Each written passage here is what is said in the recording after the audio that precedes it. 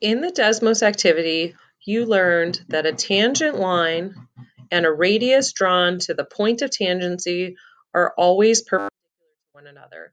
They form a 90-degree angle, and this is known as the tangent theorem, which is that if a line is tangent to a circle, then the line is perpendicular to the radius drawn to the point of tangency. There's only one radius we can draw to a point of tangency.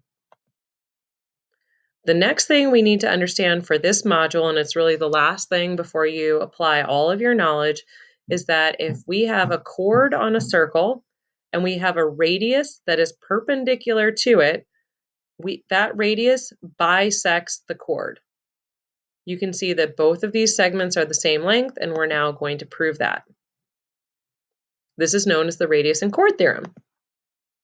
So we are given that AC and XB are perpendicular to one another, and we want to prove that the chord is bisected, or that these two pieces have the same length.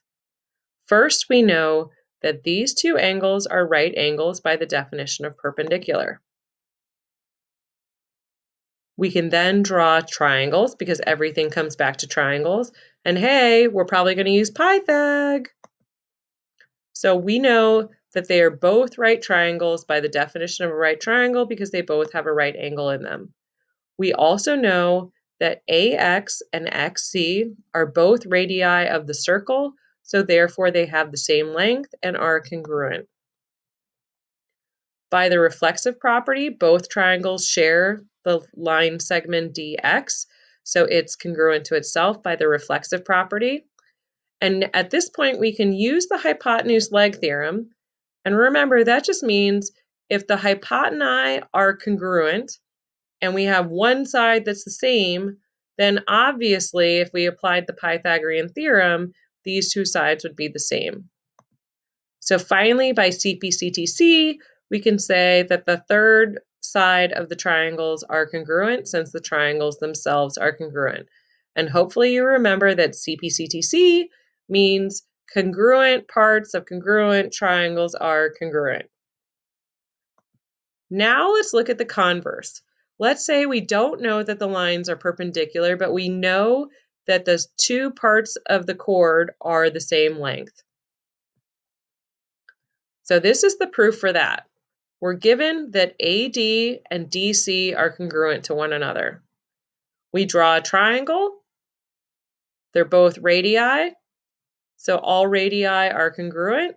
So now we have two sides, and now we can prove that the third side is congruent by the reflexive property. We have side-side-side congruence, so we can say that all of the angles are congruent as well via CP/CTC. Since these two angles form 180 degrees, right? They're supplementary because they form a line. We know that if two angles are supplementary and congruent, they must be 90 degrees. So therefore, if these two angles are 90 degrees, the two lines are perpendicular, or the two segments. So let's do two practice problems. In this case, AB is tangent to C at B. We're given a side length and a hypotenuse, and we know this is a right angle. So here comes Pythag. We know that 6 squared plus b squared equals 10 squared. We subtract 36 from both sides. B squared equals 64, and b equals 8. You might also notice that 6 divided by 2 is 3, 10 divided by 2 is 5, so we really have a 3, 4, 5 triangle that is scaled by a factor of 2. Our last practice problem, AD is a radius, and it's perpendicular to BC. BC equals 5, and AC equals 3, and we're asked to determine the area of this little triangle. Well, remember that the area of a triangle is 1/2 base times height. If this is a radius, this is also a radius, so we know that AD equals 3. We also know that EC is half of BC, so it's equal to 2.5. We have our base and our height. We multiply those together and we get the area of the triangle. Remember that in all of these problems, you're looking for whatever relationships exist. So the two things you've learned in this video is that a radius drawn to the point of tangency of a tangent line always forms a 90-degree angle, and we're therefore going to use Pythag for a lot of things. We also know that a radius that bisects a chord, a radius that is perpendicular to a chord, bisects that chord.